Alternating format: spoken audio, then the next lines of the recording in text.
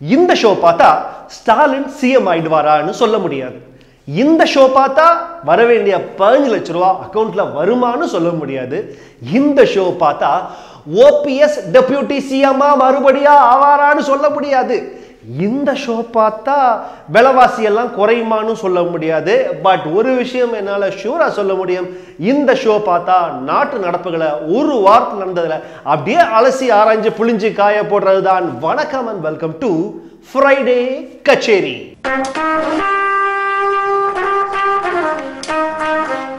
பேய் இருக்கா இல்லையா அப்படின்றதுல சில அறிகுறிகள் வச்சு நம்மளால சொல்ல முடியும். அதுபோல எலெக்ஷன் வருதா இல்லையா அப்படின்றத அரசாங்கம் போடுற பட்ஜெட்ல இருந்தும் சில முக்கியமான தலைவர்கள் விடுற அறிக்கையில இருந்தும் நம்மளால சொல்லிட முடியும். எஸ், அந்த மாதிரியான ஒரு அறிக்கை போன வாரம் ஒருத்தர் கொடுத்தார். விசிகா கட்சி தலைவர் திருமாவளவன் என்ன பண்ணியிருக்கிறாரு, உதயநிதி ஸ்டாலின் நடிச்ச கண்ணே கலைமானே அப்படின்ற படத்தை ப்ரிவியூ பார்த்துட்டு வந்திருக்கிறாரு. வந்தவர் நல்லா இருக்கு அப்படின்னு சொல்லிட்டு போயிருந்துட்டான். ஆனா அவர் என்ன சொன்னாரு அப்படின்னா, உதயநிதி ஸ்டாலினோட ஆக்டிங் இந்த படத்துல ஆஹா ஓஹோ வேற லெவல், இன்ஃபேக்ட் ஆஸ்கார் லெவல் அளவுக்கு பில்டப் கொடுத்துருக்கிறாரு. வேணா ஒண்ணு பண்ணுங்க சார், போன வருஷம் வந்த சரவணன் இருக்க பயமேன், பொதுவாக என் மனசு தங்கம், இந்த மாதிரியான படங்கள்லாம் மக்கள் கொண்டாட தவறிட்டாங்க, அதை கொண்டாட வேண்டியது நம் கடமை அப்படின்னு ஒரு அறிக்கை விட்டு பாருங்க. உங்களுக்கு 4 சீட்டு கிடைச்சாலும் கிடைக்கும். நான் உனக்காக தான் பேசிக்கிட்டு இருக்கேன். ஏற்கனவே சொன்ன மாதிரி தான், எலெக்ஷன் வருது அப்படின்னாலே ஆளுங்கட்சி போடுற பட்ஜெட் எல்லாமே தேர்தல் அறிக்கை மாதிரி தான் இருக்கும். அந்த மாதிரி தான் நம்ம தமிழ்நாடு அரசும் போன வாரம் ஒரு பட்ஜெட்டை போட்டு விட்டாங்க. அதாவது போட்டு விட்டாங்கன்னா போட்டு விடு தான் எல்லாத்துக்கும். இப்படி தான் நடந்திருக்கும்னு நினைக்கிறேன் பட்ஜெட். ஐயா நான் நெடுஞ்சாலைத்துறையா ஒரு 10,000 கோடி போட்டு விடு. ஐயா நான் பால்வளத்துறையா மாடு பால் ஒரு 5,000 கோடியை போட்டு விடு. ஐயா நான் கல்வித்துறையா மக்கள் எல்லாம் படிக்கணும் 25,000 கோடியை போட்டு விடு அப்படின்னு எல்லாத்துலையும் போட்டு விட்டாங்க. ஆனா தமிழ்நாடு அரசுக்கு கடன் மட்டும் 3 லட்சம் கோடி இருக்கான்.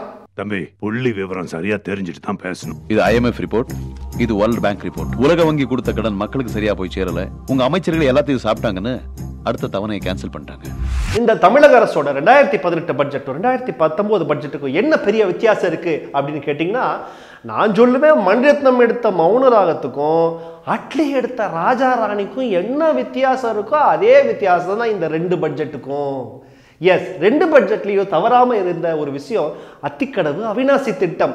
அஜித் குமாரோட அத்திப்பட்டி மேப்லே இல்லான்ற மாதிரி இந்த அத்திக்கடவு அவிநாசி திட்டம் வந்து போன வருஷத்துலேருந்து நிறைவேற்றிக்கிட்டே இருக்கிறாங்க. போன வருஷம் கொடுத்த 1000 கோடி எதுக்குப்பா அப்படின்னா, அது பேப்பர் வாங்க, செராக்ஸ் எடுக்க, ஸ்டேப்லர் வாங்க, பின்னடிக்க, இங்கு வாங்க, அதில் ஊற்ற, இதுக்கே 1000 கோடி செலவாயிடுச்ச போய். அப்போ இந்த 1000 கோடி அதை பைப் வாங்கணும், மண்ணை தோண்டணும், உள்ள புதைக்கணும், இருக்குல்லப்பா 1000 கோடி. அப்போ மொத்தமாக எப்போதான் அது ஆகும், இப்போ இன்னொரு 10,000 கோடி இன்னும் 3 வருஷம் கழிச்சு அப்படின்னு சொன்னாலும் சொல்லுவாங்க. இன்ஃபேக்ட் இதை போய் நீட்டணும்னு வச்சுங்க, மாண்புமிகு இதய தெய்வம் கழகத்தின் நிரந்தர பொதுச் செயலாளர், தமிழக அரசின் நிரந்தர முதல்வர் அப்படின்னு இது சொல்லி பிடிக்கிறதுக்குள்ளேயே இவங்களுக்கு 2 வருஷம் ஆட்சி டைம் வேற முடிஞ்சு போயிடுவோம்ப்பா. இதுதான் பட்ஜெட்டோட நிலைமை. 4 புரட்சித் தலைவி அம்மா அவர்கள் காலத்தில் நீங்க சொல்லுங்க. 4 புரட்சித் தலைவி அம்மா அவர்கள் காலத்தில்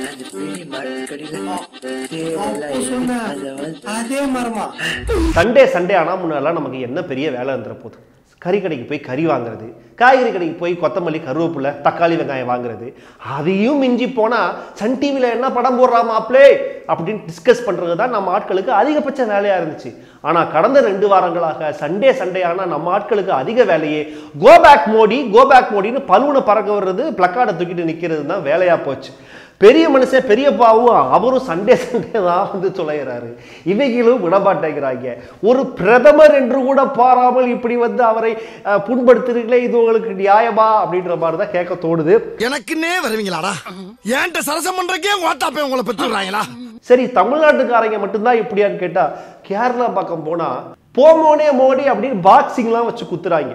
இவங்க 2 பேர் தான் வைக்க. சரி, ஆந்திராவில் என்ன பண்றாங்கன்னு பார்த்தா ஃப்ளெக்ஸு கட் அவுட்லாம் வச்சு கோ பேக் மோடி அப்படின்னு வந்து தெருக்கி விட்டுருக்குறாங்க. ஏண்டா ஆந்திராவாடு வந்துட்டே பெத்த காசு பார்ட்டி வந்துட்டே அப்படின்னு கேள்விப்பட்டிருக்கேன். அதுக்கு இப்படியா ஒரு பெரிய மனுஷரை அவமானப்படுத்துறது அநியாயம் இல்லையா? Very bad boys. சரி, நான் கேட்குறேன், நீங்க அவர் வெளிநாடு சுத்திக்கிட்டு இருக்கிறப்ப என்ன பண்ணீங்க? இந்தியாவுக்குள்ளே சுத்த மாட்டேங்கிறாரு, இந்தியாவுக்குள்ளே சுத்த மாட்டேங்கிறாரு அப்படின்னு அவர் மேல குறை சொன்னீங்க. சரி, இப்ப இந்தியாவுக்குள்ள வர்றேன்டா, உங்க ஸ்டேட்டுக்குள்ளே வரேன்டா, இப்ப அவரை கோபேக் மோடி தான் எங்க போவார் நம்ம பெரியப்பா? பட் இருந்தாலும் மோடி சார், நீங்க ஒரு ஐடியா பண்ணுங்க. நீங்க இந்த சண்டே வர்றதை தவிர்த்துட்டு மாச கடைசியில வந்தீங்கன்னு வச்சுக்கோங்க, இவங்களுக்கு இஎம்ஐ கட்டுற ஞாபகத்துல அதை மறந்து போயிட்டு வாங்க. கடந்த வாரத்தில் ஹைலைட் ஆன மேட்ரு வேலண்டைன்ஸ் டே தான். February 14 நேற்று தான் முடிஞ்ச மாதிரி இருக்குது. ஆனாலும் பார்த்தீங்கன்னா நம்ம பயல்களை டென்ஷனாக வச்சுட்டாங்க. அதுக்கு காரணம் அர்ஜுன் சம்பத் ரிலீஸ் பண்ண இந்த போஸ்டர் தான். இந்த போஸ்டரில் என்ன போட்டிருக்காங்கன்னு பாருங்க. அதாவது நீங்கள் கும்பலாக ஜோடியாக எங்கேயாவது உட்காந்துட்டீங்கன்னா அவங்களே கல்யாணம் பண்ணி வச்சு 25,000 ரொக்கம் கொடுத்து லாட்ஜ்லேயும் ரூம் பிடிச்சி கொடுப்பாங்களா? ஆட்டியே அப்பா, தமிழக அரசுக்கு இந்த மாதிரி திட்டம்லாம் ஏயா தோட மாட்டேங்குது. எவ்வளோ ஒரு நேக்கா கல்யாணம் பண்ணி அதாவது ரூம் பிடிச்சி கொடுக்குற வரைக்கும் கட்சிக்காரங்க வேலையை செவனேன்னு செஞ்சு முடிக்கிறாங்க. லவ்வர்ஸ்க்கெல்லாம் இனிமேல் வேலை இல்லை. அதனால லவ்வர்ஸ்லாம் என்ன பண்ணுங்க, இனிமேல் அர்ஜுன் சம்பத் கட்சிக்காரங்க எங்கெல்லாம் வராங்களோ அங்கெல்லாம் நீங்கள் ப்ராம்ப்டாக போய் உட்காந்துன்னு வச்சுங்க. லைஃபே செட்டில்டு பாஸ். அட வெக்கம் கட்டுவீங்களா? இதுக்கு எதுக்குடா வெள்ளையங்கிலி மாலைன்னு? வேலண்டைன்ஸ் டே இப்படியாக போயிட்டு இருக்கிற இடத்துல வேலண்டைன்ஸ் டேக்கு தடை அப்படின்னாங்க. யாரா அதுன்னு பார்த்தா பாகிஸ்தான்காரங்க. ஏண்டா உங்க பேர்லயே கிஸ்ஸை வச்சுக்கிட்டு நீங்க எப்படா வேலண்டைன்ஸ் டேவை தடை போடலாம்? அது மட்டும் இல்லாமல் February 14 ஒரு பட்டி மேலே போய் யூனிவர்சிட்டிக்காரங்க என்ன சொல்லிக்கிறாங்க, சகோதரிகள் தினமா அறிவிக்கணும்ட்டாங்களாம். டேய் பக்கத்து நாட்டுக்காரங்களா, எங்கள் ஆட்களுக்கு எடுத்து கொடுக்காதீங்கடா. இதெல்லாம் எடுத்து கொடுத்தா அவங்க அடுத்த வருஷம் இதை ஃபாலோ பண்ணாலும் பண்ணுவாங்கடா. Apprentice bad பாய்ஸ்களா. எதுக்குடா இந்த மானங்கட்ட பொழப்பு? முன்னாள் முதல்வர் ஜெயலலிதா மரணம் தொடர்பாக பெருத்த சந்தேகம் இருக்கு. என்ன, அவங்க இறந்து தான் ஆஸ்பத்திரிக்கு தூக்கிட்டு போனாங்களா, இல்லை ஆஸ்பத்திரியில் சரியாக அவங்களுக்கு வந்து மாஸ்க் கொடுத்தாங்களா, இல்லை ஆஸ்பத்திரியில் சரியாக ட்ரீட்மெண்ட் கொடுத்தாங்களா, அந்த மாதிரி சந்தேகமா? அதெல்லாம் இல்லைங்க. நிஜமாலுமே முன்னாள் முதல்வர் ஜெயலலிதா இட்லி சாப்பிட்டாங்களா, இட்லிக்கு தொட்டுக்க ஒயிட் சட்னி வச்சாங்களா, ரெட் சட்னி வச்சாங்களா, ஆனால் அந்த இட்லியோட விலை 1.25 கோடி தானா அப்படின்ற மாதிரியான டவுட்டு எனக்கு இருக்குது. இதுக்கு நடுவில் அந்த அப்போலோ ஹாஸ்பிட்டல் என்ன பண்ணிக்கிறாங்கன்னா, ஆறுமுக கமிஷனை, அந்த ஆறுமுகசாமி கமிஷன் ரிஜெக்டட் பண்ணுங்கன்னு ஹைகோர்ட்டில் அப்பீல் பண்ணியிருக்கிறாங்க. ஹைகோர்ட் என்ன பதில் சொல்லிட்டாங்கன்னா, இட்லிக்கு தொட்டுக்க ரெட் சட்னியா ஒயிட் சட்னியான்னு தெரிஞ்சுக்காம நாங்கள் விடவே மாட்டோம், அதனால உங்கள் அப்பீல் ரிஜெக்டட்னு ரிஜெக்ட் பண்ணி விட்டாங்க. ஒரே பல்ல கடிச்சிக்கிட்டு இருக்கிறாங்க. அது சொல்லி விடுங்க பாஸ், ரெட் சட்னியா ஒயிட் சட்னியா? நிஜமாலுமே நர்ஸுக்கிட்ட பேசுகிறாங்களா, இல்லை ஜெயா டிவி சீரியல்லாம் அங்கே ஆப்பல்ல ஹாஸ்பிட்டலில் உட்காந்து பார்த்தாங்களா? இந்த உண்மையை மட்டும் எனக்கு சொல்லிடுங்க, அது போதும். ஸோ ஃப்ரைடே கச்சேரியில் போன வாரம் நடந்து முடிஞ்ச இன்ட்ரெஸ்டிங்கான மேட்டர்லாம் பார்த்து அப்படியே முடிச்சுட்டு வர்றப்போ இந்த மாதிரியான திடுக்கிடும் போஸ்டர்லாம் நான் வந்து சோசியல் மீடியாவில் பார்த்தேன்.